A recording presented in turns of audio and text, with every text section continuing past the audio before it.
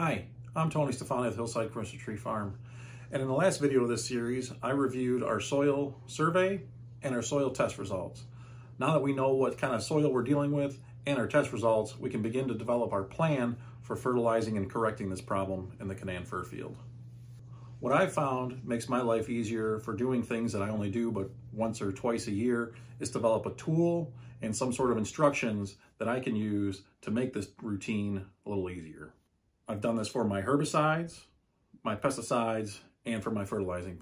For the most part, that's what I felt that you really need to pre-plan and you really have to buy products for. So developing a tool or some sort of instructions to help yourself do this is a really good way of making your life easier. And when you're doing these tools, you can do them in the off season, January, February, because that's the slow time of the year anyway, to really sit down and think and process the things that have to be inputted into this tool. So let's sit down and go through my process for developing a fertilizer plan, both for a new field and for this problem area. All right, this is my fertilizer tool that I use. Real quick overview of it. This is the kind of workspace. This is where I buy my chemicals and fertilizer from. I get them from Wilbur Ellis, and this is what they typically have in stock in Dundee. This here is the nitrogen recommendations from Michigan State University on tree age, which is pretty helpful to have right when I'm kind of planning this out. Over here are the soil test results with the recommendations based on those test results. Usually I don't have this in here, but just for the sake of this video, it's easier to reference it real quick. We see the pond area where we're having problems and the new field planting for this spring. Kind of some more detail on the workspace. Like I said, if you're only doing something once a year, to try to remember your process every time is kind of takes time. Working through this, step 1, input your recommended rates from your soil test in pounds of an acre. Pretty self-explanatory. Step 2, know how much product is in each 50-pound bag. When you buying fertilizer, they're in percentage of weight. You usually buy them in, or I buy them in 50-pound bags, so 46% of 50 pounds is actual nitrogen. So that's what this table does, is calculates based on kind of some stock available products, the weights in pounds. So we see 624.24, triple 19 is all the same. So it's just helpful to have that information. Step 3, pick your products to blend. So based on your needs, you're going to start kind of playing with numbers that are available to hit your targets. Step 4, determine how many blends are needed. So when you're picking your products, you'll see these numbers change to give you how many you're going to need to hit your targets. Then we multiply times the acre, right? If it's less than 1, it'll calculate that for us. And then step 6 is to kind of put it in English so that you understand it. So let's start with the pond. Nitrogen, we see 40. Over here we see, based on those trees, year 3, 40 pounds. Maybe, I think they're a little older, so we're going to say 60 to 75. So let's say 75. Phosphorus, we're going to go to our soil test. Here we see 120, so let's put in 120. K, 100. Sulfur, a whole lot. Down in some of those notes, we saw that we shouldn't add more than 400 pounds, so we're going to put 400. Now, over here, we're going to start picking some numbers. These are pretty close to the same. This is a little lower, sulfur. So let's just start picking 624.24. So we see, based on poundage, we have 3 pounds of nitrogen, 12 pounds of phosphorus, 12 pounds of potassium, 0 sulfur. Right now,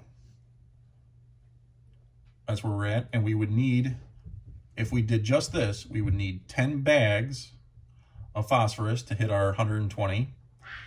We would need 25 bags to hit our nitrogen, and we would need 8 bags to hit our potassium. So that's a lot of bags. Let's add another one. Let's try triple 19.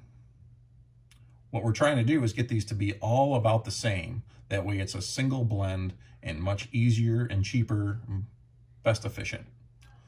So right here looks pretty good. We need 6 bags of this blend. So 6 of this one, 6 of this one, 12 bags total. Sulfur, we need some sulfur. So let's add elemental sulfur. And we need 9 bags of those. Now, our pond, how do we determine the acreage? Let's use Google Earth to do that. So to calculate acreage, I use Google Earth. So let's zoom into my farm and the field that I want to figure out the acreage.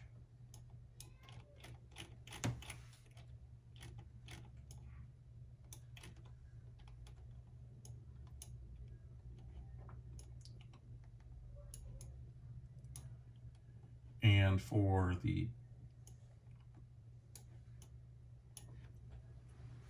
the problem area, we're going to use this tool, little ruler. You're going to set the polygon, and we're going to click and kind of draw our box to kind of determine the size in acres, how much product we're going to need. So for the problem area, we're at about a ½ an acre. A little big, looks like some of the trees are pretty good in here, so we're going to say ½ an acre there. And for our next year's planting, which is going to be over here, we'll clear that out. In general, I know that I'm planting 2 acres of trees every year, so I use 2 acres. I just did a little rough guess and we're out 2.3. I knew that this whole field here was 10, and my plan was to plant it over the next 5 years, so I better have pretty close to about 8 acres left. So let's see how well I'm doing here. Oh God. Let's see there.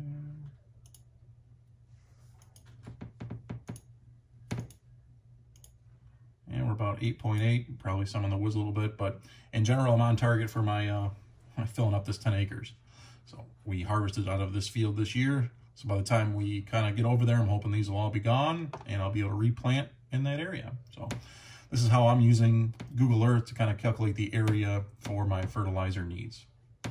Coming back here, we know that that pond is ½ an acre.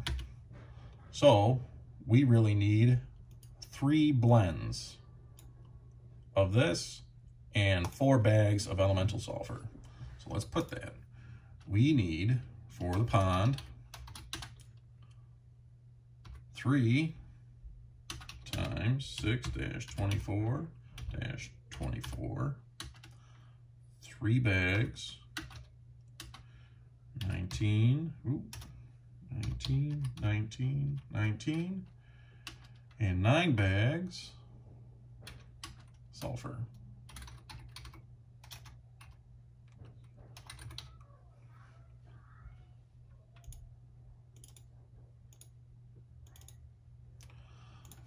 All right, pretty straightforward. Now let's work on our new field planting. We don't need any nitrogen. We need 120 pounds of phosphorus and 120 pounds of potassium. That looks pretty easy. And 277, 294 of sulfur, so let's say 300. This one looks like pretty squared away. We're gonna turn this to blank. We're gonna use 624-24. Apply some nitrogen. There isn't a zero, nothing. It's our best pick from what we have available to us in this scenario.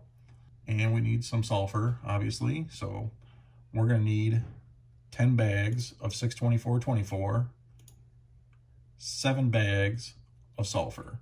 Now, that's per acre. We're going to do 2 acres, so we need 20, 20, 13. Let's summarize that for us. So we need 20,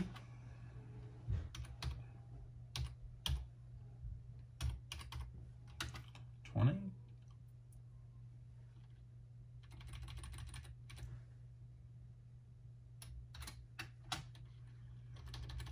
that'll hit was there, and 13 sulfur.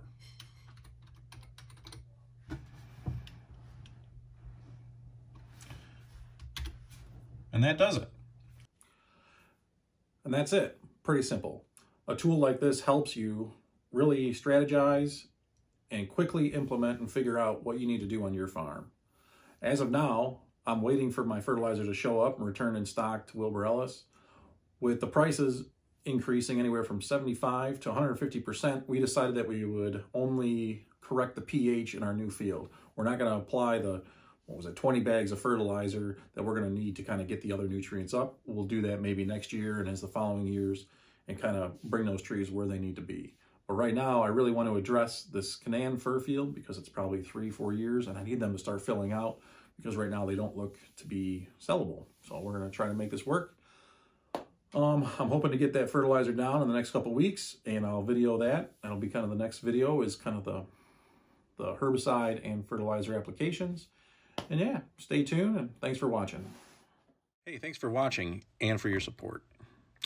If you like this video, then check out these other great videos we've created for you. Please be sure to like this video and subscribe to the channel so you don't miss out on any future content. Again, this is Tony Stefani with Hillside Christmas Tree Farm, and talk to you soon.